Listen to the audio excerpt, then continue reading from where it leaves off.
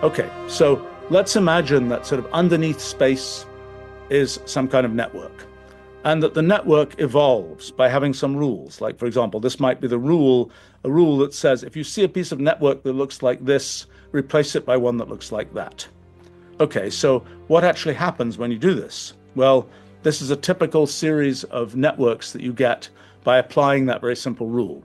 It's kind of conceptually a little bit like a cellular automaton, but it's in no way in detail like a cellular automaton. There's no grid, this is just a network that we imagine represents kind of the underlying stuff in the universe. And kind of the concept here is that this is a model of sort of everything in the universe. It's not that this kind of network exists on top of other things. It's not like there's a computer running this. This is a model, this is a representation of sort of everything that there is in the universe. And that everything we are familiar with, space, particles, all of those kinds of things, have to emerge as properties of this network.